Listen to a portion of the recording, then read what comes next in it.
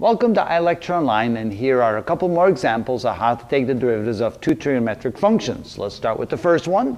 We have a quotient, so we're going to use a quotient rule here. F prime of x is equal to the denominator, tangent of x, times the derivative of the numerator, cosecant of x. And as you can see here, the derivative of the cosecant of x is minus cosecant of x times the cotangent of x. Minus the cosecant of x times the cotangent of x.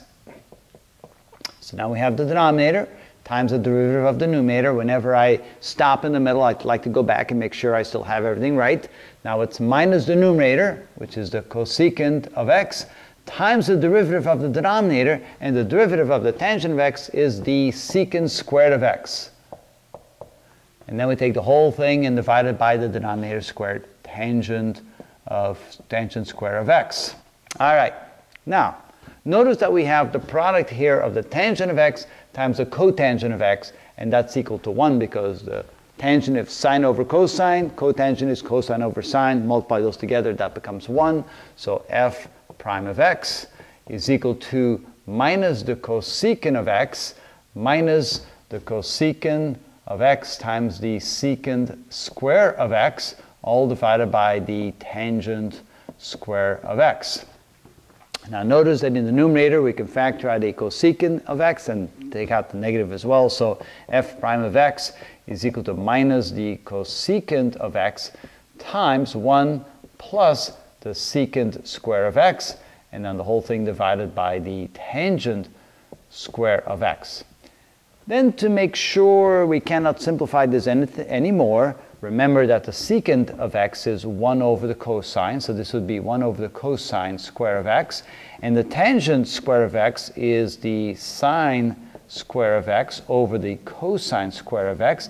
And then notice that in the numerator you have 1 over the cosine square of x, in the denominator you have 1 over the cosine square of x, and so we could potentially divide that in there, but then of course we have the 1 plus there, so we could probably do something there, but I think I'm satisfied by not going any further and leaving it as such. Okay? If you check in the back of the book and they have it in a slightly different form, then you have to manipulate it algebraic a little bit more.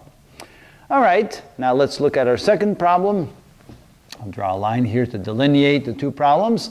And here we have a quotient. We also have a product in the numerator, so we'll probably have to use a combination of quotient and product rules. So let's start. So this is equal to the denominator. Wow, I'm going to run out of room. You know what I'm going to do? I'm going to give myself some more room by getting rid of the left side of the board. Prime of x is equal to the denominator, which is 1 plus x times the tangent of x, times the derivative of the numerator. Now that's a product, so I've used the product rule for that. So I take the first, sine of x, times the derivative of the secant of x, the second one, secant of x, that is the secant of x times the tangent of x. So secant of x times the tangent of x. So that's the first times the derivative of the second, plus the second, secant of x, times the derivative of the first, the derivative of the sine of x is the cosine of x. So that's cosine of x. All right, so now we have the first times the derivative, the denominator times the derivative of the numerator, minus the numerator, which is the sine of x, times the secant of x, times the derivative of the denominator, times the derivative of this. Now, of course, the derivative of 1 is 0, and here we have a product. So here we have to use a product rule, which is the first, times the derivative of the second. The tangent of x, the derivative of that is the secant square of x, secant square of x, plus the second, which is the tangent of x, times the derivative of the first, which would be times 1. I'll just write it there just so you can see where that came from. Okay, now just to make sure we've got everything right. It's the denominator times the derivative of the numerator, which was the product, minus the numerator times the derivative of the denominator, which there was also a product in there, and then all divided by the denominator squared. That would be 1 plus x tangent of x quantity squared. Wow. That gets quite complicated, and so remember, just be very methodical and make sure you use the rules as they apply. Now we should probably try to simplify this a little bit if we can. So 1 plus x times the tangent of x, So this is multiplied times that, and we don't have one of those on this side, so obviously we cannot factor that out. We have the sine of x, we have the secant, which is 1 over the cosine, so that gives us the sine over the cosine, which is tangent, then we have the tangent. So that can be simplified somewhat. So let's try that. 1 plus x times the tangent of x times the sine of x times the secant of x, and the secant is 1 over the cosine, so that's times 1 over the cosine of x times the tangent of x. So I just write it out so you can see it. So this becomes a tangent times the tangent, or tangent squared, plus the secant of x is 1 over the cosine of x, and times the cosine, that goes to 0. I'll just write it out. So 1 over the cosine of x times the cosine of x. So that simplifies. Okay, minus the sine of x times the secant of x, and the secant is 1 over the cosine, so we can write that as 1 over the cosine of x, times, we could probably just leave that as x times the secant squared of x plus the tangent of x. Okay, secant of x is 1 over the cosine, so we don't know if we can do something there. We'll see. All right. Simplifying this a little bit further, this is, oh, I forgot my denominator. Can do that. That is important. Sometimes we get lazy and we skip the denominator and keep going with the numerator. That's not a good idea. Always copy everything the way we had it before. Tangent of x, quantity squared, like that.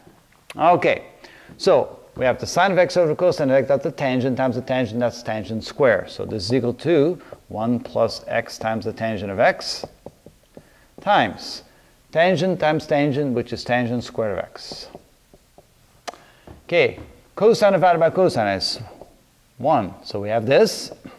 So minus sine over cosine is tangent, so that would be the tangent of x, times,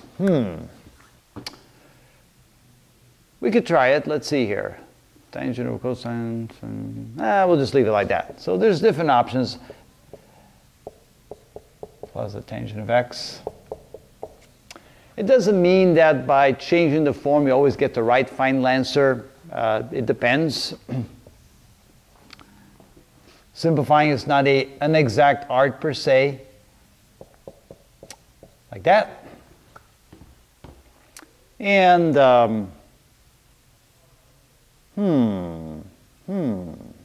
look at that. Now I see something that is quite interesting. I have a tangent squared of x plus 1 and a tangent, not quite the same, but this is the same.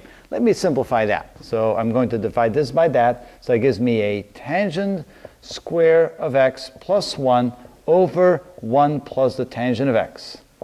So that's this portion right here simplified, minus then I have the tangent of x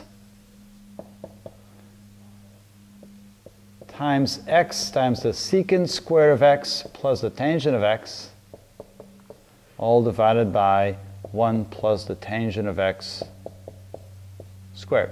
And that's pretty good. Again, that's not necessarily the exact format that you would find in the back of the book if you look at the answer.